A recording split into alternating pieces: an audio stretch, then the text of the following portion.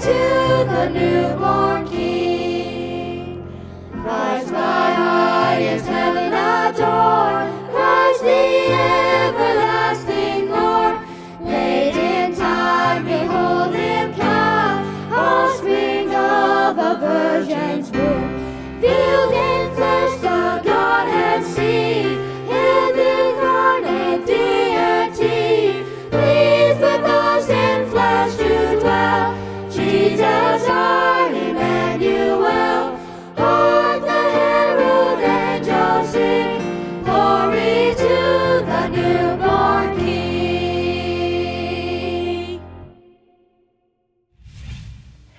Have you ever had exciting news that you want to just burst to tell someone? Maybe you got an A on a test that you studied really, really hard for. Or maybe you found out that your all-time favorite author is coming to your local bookstore to do a signing. Or perhaps you were just picked as the school lead in the play or voted class president. You know that feeling when you just want to shout out to the whole world what just happened? You can't stop smiling. You want to twirl around.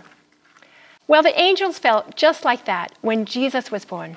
They were so excited to tell the news. It was the best news ever, way better than an A on a test or being voted class president could ever be. They wanted to tell the world, but they could only tell the humble shepherds in the field. But these shepherds listened to the angels in amazement. They immediately left the field and went to find baby Jesus to worship him. When they arrived at that manger, they had to fall on their knees in adoration. It truly was a special, holy night.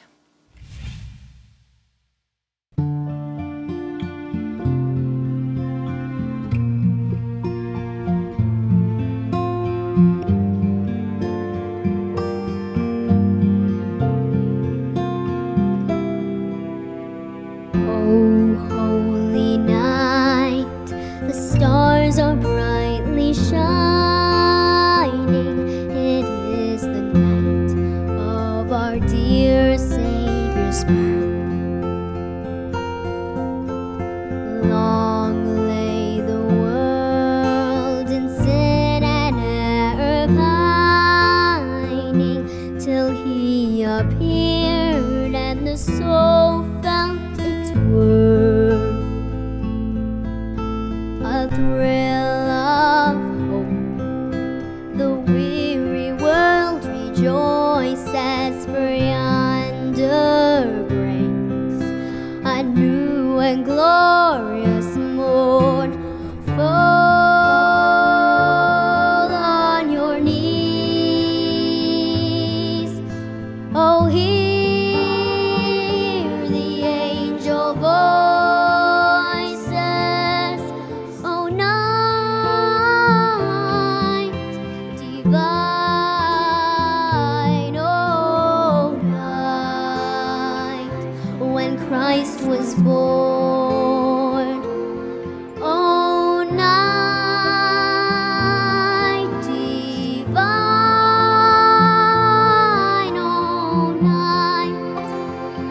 oh, night divine. Truly he taught us to love one another. His law is love and his gospel is peace. Chains shall he break, for the slave is our brother, and in his name all oppression shall cease.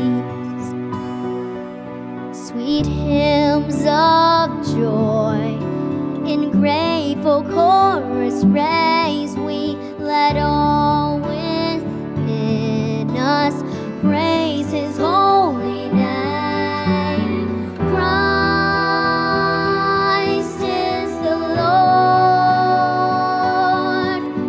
oh, praise his name forever. His power and glory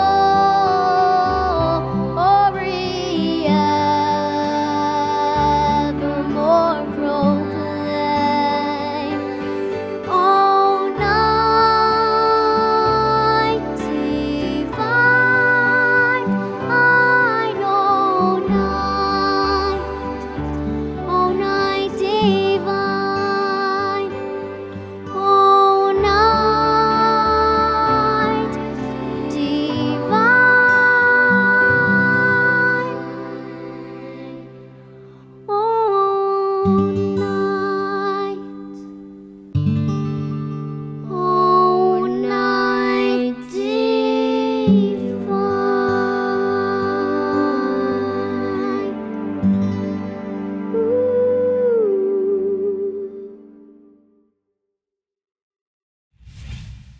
Even though the shepherds realized that it was a holy night, they also realized that the Savior of the world came for everyone, even the humble shepherds.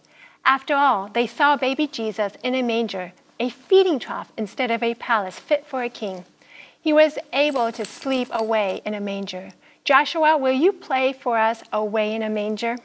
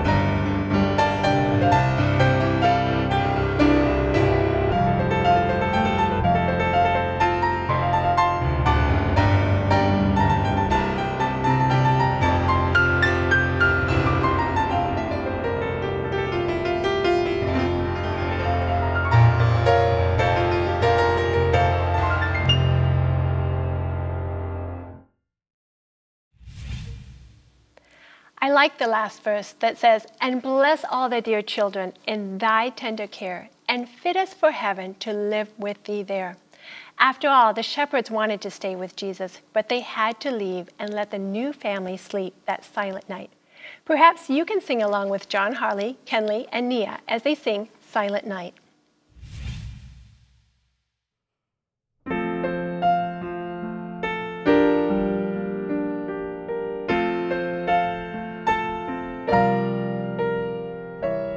Silent night, holy night, all is calm, all is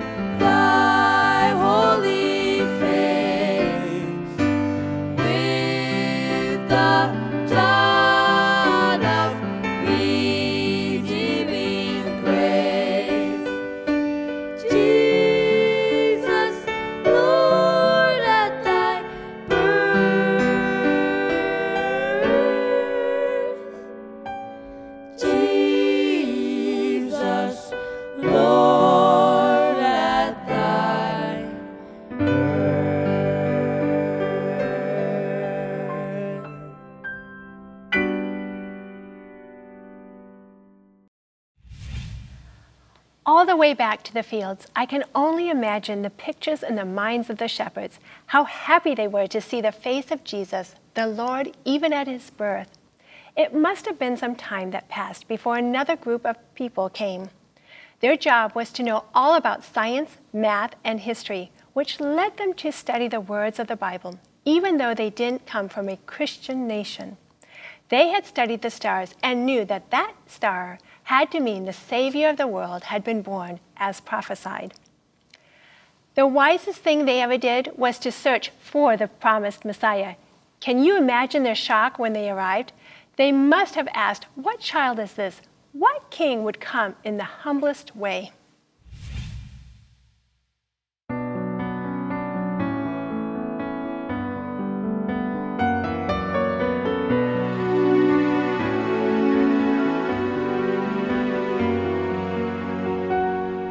What child is this who lay to rest on Mary's lap, is sleeping, whom angels greet with anthems sweet, while shepherds watch are keeping?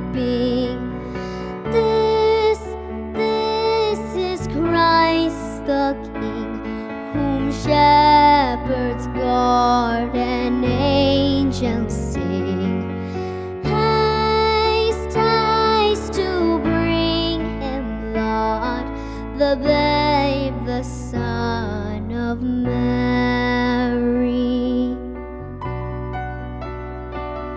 Why lies he in such mean estate, where oxen, donkeys are feeding? Good Christians fear, for sinners hear the silent words still pleading. Nail, spear shall pierce him through, the cross he bore for me, for you. Hail, hail, the Word made flesh, the babe, the Son of Mary. So bring him incense, gold, and myrrh. Come, peasant king, to own him, the King of kings, salvation brings. Let us enthrone him. Raise, raise a song on high, the Virgin sings her lullaby. Joy, joy, for Christ is born, the babe, the Son of Mary.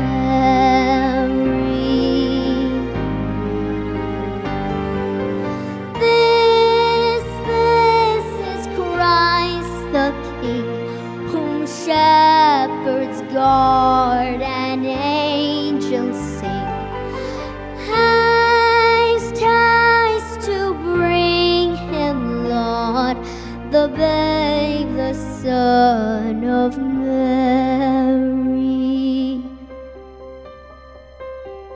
What child is this who lay to rest on Mary's lap, is sleeping?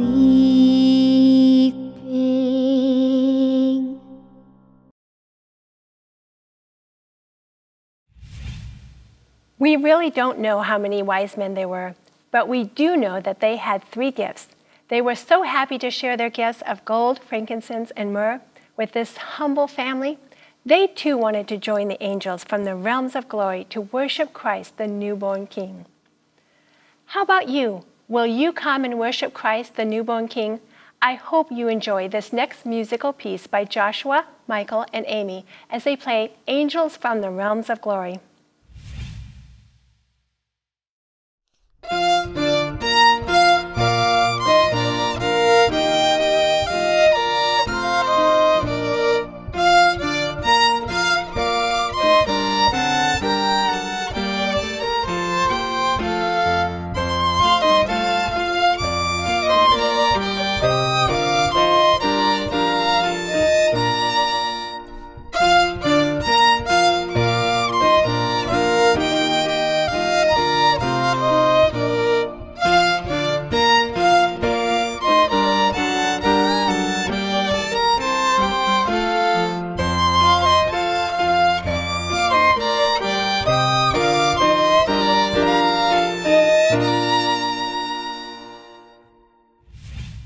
for that beautiful music.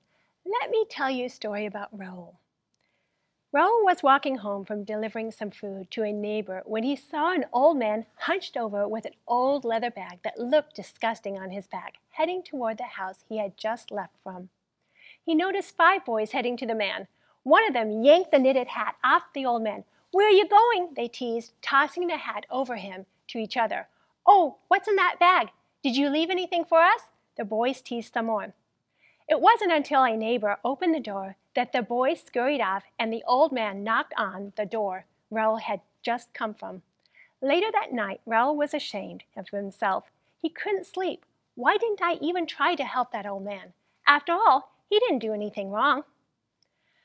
The next day was Christmas Eve, and many people were having special suppers with their families.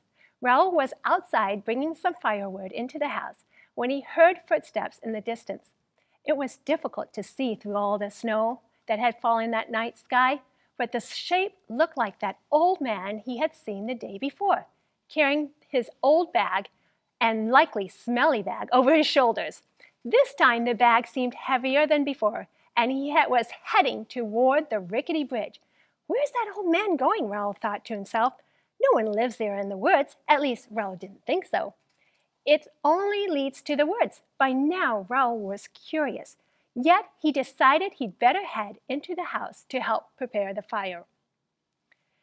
All evening Raul couldn't sleep because he couldn't stop thinking about that old man he kept tossing and turning. Eventually he decided he'd better head into the outhouse. While he headed to the outhouse, he heard a man scream, and it crashed. This time Raul couldn't see anything, but he decided he'd spring into action. Raul ran over to the rickety old bridge, and there was the old man, waist high in freezing water. "Here, let me help you," said Raul, lying over the ice to lend a helping hand. There was no doubt this man was cold, but his bag seemed empty. "What's your name?" asked Raul. "Franz de Bras." "You mean the one and only Franz de Bras, the one that owns the tapestry?" That started the conversation, and Raul insisted that Mr. de Bras come into the house to get warm. Raul had learned that Mr. de Bras had been giving gifts to the less fortunate for 10 years or more. "Why do you do this, especially when it's dangerous like it was tonight?" asked Raul. "Well, there are some children that just won't have anything for Christmas if I don't bring them something. But more than anything that gifts can provide, I want to bring joy into their lives. But the joy doesn't come from these gifts. It's more the fact that I pray for each family, and through the years, I see how God answers my prayers when they no longer need me to come to their homes to find that little bit of joy. They see the joy that comes from knowing Jesus, and seeing their prayers answered is the best gift I can enjoy seeing." So you see, the best gift you can give others is really your time, and most importantly, it's your prayers. Are there people you can think of that can use your prayers? I'm so glad that Jesus loves us so much and was willing to come and save us. Our next song was written by a friend of mine in Australia who reminds us that the most precious gift of all is really the love of Jesus, who came to save us all.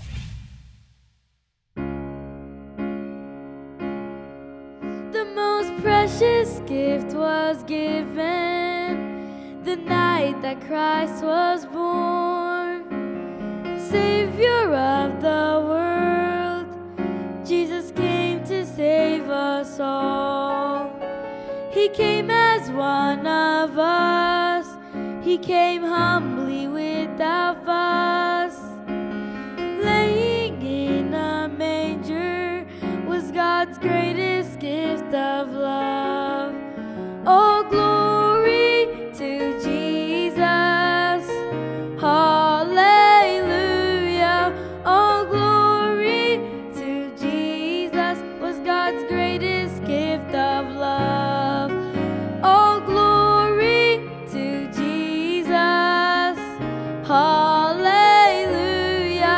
Oh, glory to Jesus was God's greatest gift of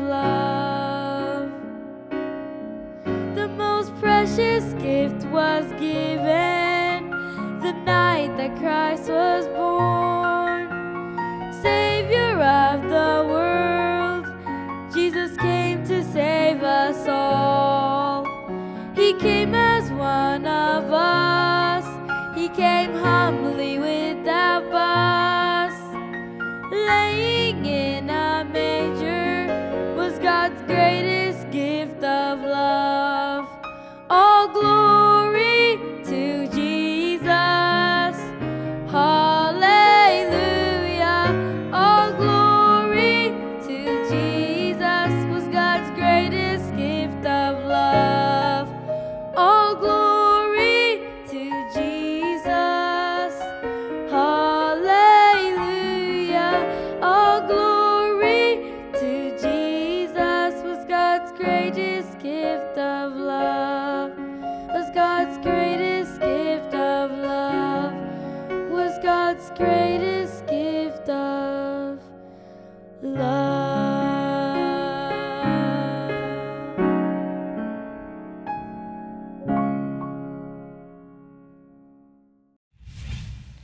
Once we realize the precious and humble gift of Jesus, we can't be silent. We want to tell everyone about the good news of Jesus and that He has come to save everyone, including you. Will you help spread the good news? Are you ready to tell what Jesus has done for you and go tell it on the mountain?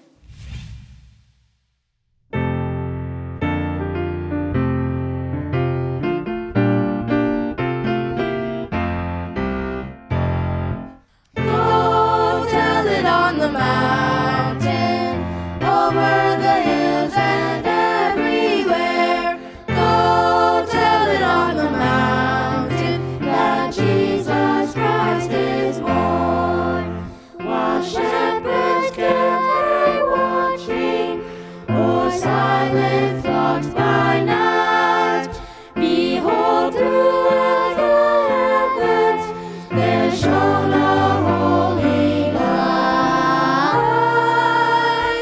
Go tell it on the mountain, over the hills and everywhere.